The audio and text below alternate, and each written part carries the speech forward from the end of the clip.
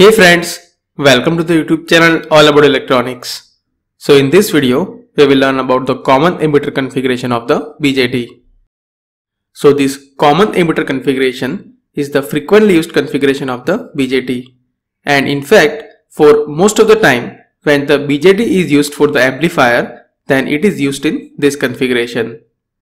Now in this configuration, the emitter terminal is common between the input and the output side. That means in this configuration, the input is applied between the base and the emitter terminal and the output is measured between the collector and the emitter terminal. And here, to use the BJT as an amplifier, the base emitter junction is forward biased while the collector base junction is reverse biased. And schematically, it can be represented like this. And here, if we see the direction of the currents, then it will look like this. So here this base current IB is the input current while this collector current IC is the output current. Similarly, this voltage VB is the voltage on the input side while this voltage VC is the voltage on the output side. Now considering these DC biasing voltages are already applied, if we apply the sine wave between this base and the emitter terminal, then we will get the amplified output between this collector and the emitter terminal. Now in this configuration, to understand the behavior of the device, we need to understand the two types of characteristics.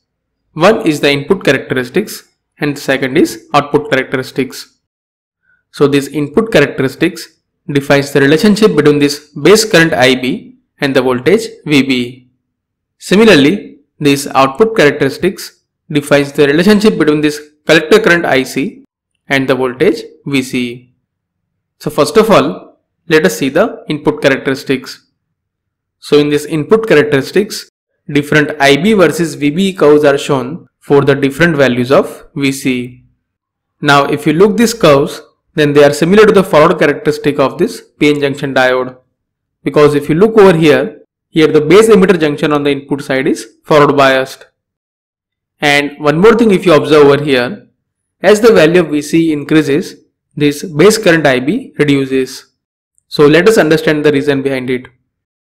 Now here, this voltage VC can be given as voltage VCB plus voltage VB. That means the voltage between this collector to base terminal and the voltage between base and emitter terminal. Now for the fixed value of VB, if we increase this value of VC, then this voltage VCB will also increase. And as the value of VCB increases, the reverse bias which is applied between the collector and base terminal will also increase. So let's say for some voltage VCB, the depletion region is created at the collector to base junction.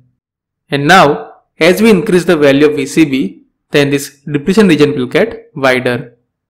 So due to that, the effective base width will reduce. And due to that, now the probability of recombination in this base region will reduce. And due to that, most of the electrons will get collected at the collector terminal.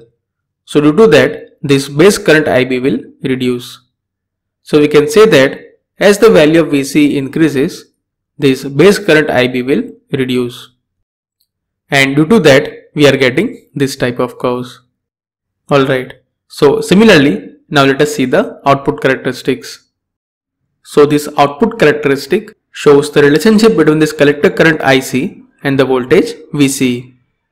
So here the different IC versus VC curves are shown for the different values of the base current.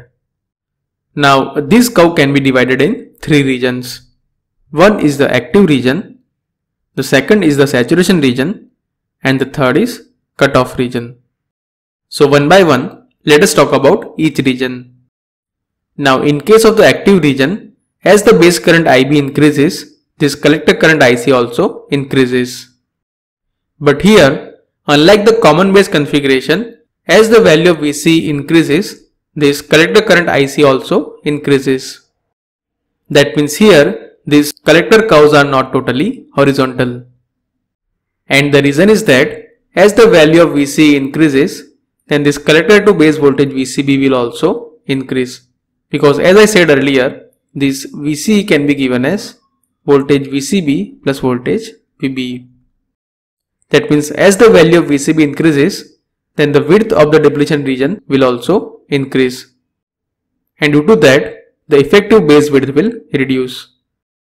And as the effective base width reduces, then the probability of recombination in this base region will also reduce.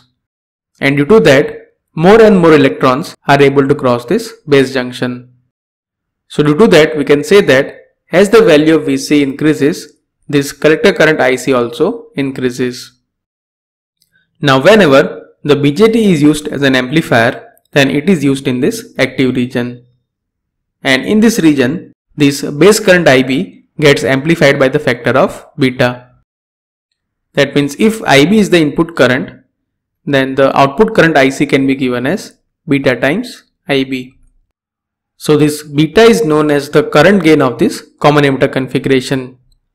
Now if we talk about the AC gain, then this beta AC can be given as delta IC divided by delta IB. That means the change in the collector current to the change in the base current. Now usually the value of this beta AC and beta DC are not same. But as they are very close to each other, often they are used interchangeably. Now if we talk about the next region of operation, then it is the saturation region. Now as the value of VC reduces and it gets close to the zero, at that time this collector to base junction becomes forward biased. So whenever this collector to base junction and the base to emitter junction are forward biased, in this condition the BJT operates in this saturation region. Then if we talk about the third region of operation, then it is the cutoff region. So the transistor operates in this region whenever the base current IB is 0. Now in this cutoff region, if you notice over here, unlike the common base configuration, here the collector current is non-zero. Or we can say that in this cutoff region, the value of collector current is relatively large. So in case of the common base configuration, we had seen that whenever the input emitter current is 0, at that time the collector current which exists is due to the reverse saturation current. And we had seen that it can be given as ICBO, or we can say that it is the leakage current. But in this case, that means in this common emitter configuration, whenever this current IB is 0, at that time the value of this leakage current is more. So let us understand it. Now in case of the common base configuration, we had seen that the collector current IC can be given as alpha times I plus ICBO, where ICBO is the reverse saturation current. Now we also know that this emitter current I can be given as IC plus IB. That means we can say that this collector current IC is equal to alpha times IC plus IB. And if we rearrange the equation, then we can write it as 1 minus alpha times IC, that is equal to alpha times IB plus ICBO. That means IC is equal to alpha divided by 1 minus alpha times IB plus 1 divided by 1 minus alpha times ICBO.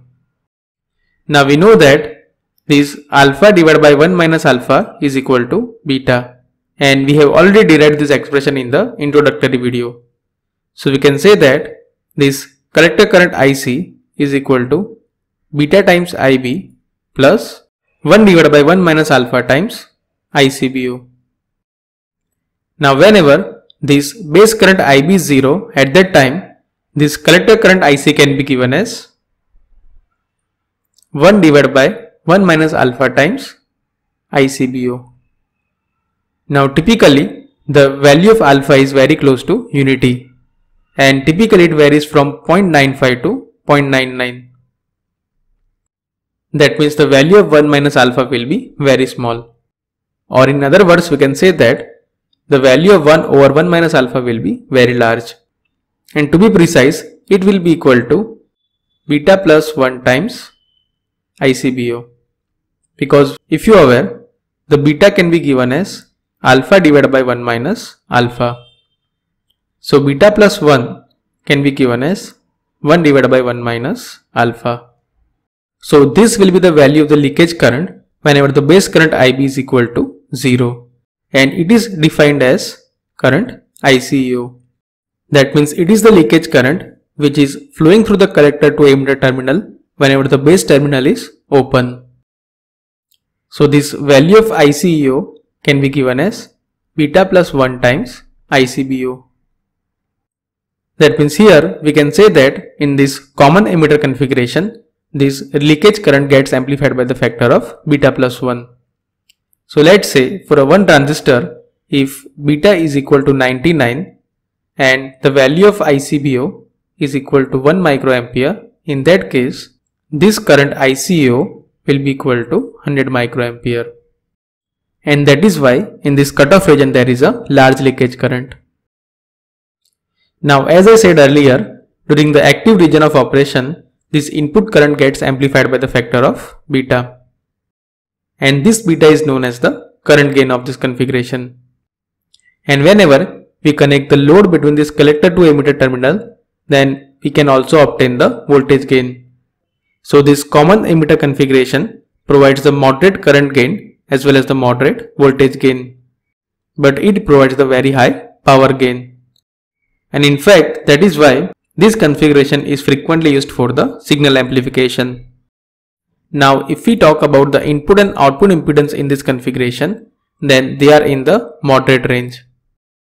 Now in this configuration, typically the output impedance is in the range of 50 to 100 kilo ohms. Now although it is high, but it is lower compared to the common base configuration, because if you see over here in the output characteristic, these collector curves are not perfectly horizontal. Similarly, if we see the input impedance, then typically it is in the range of kilo ohms, and that can be found by finding the slope of this input characteristic. So here this input impedance or the input resistance can be given as delta VBE divided by delta IB. So in short, these are the basic properties of this common emitter configuration.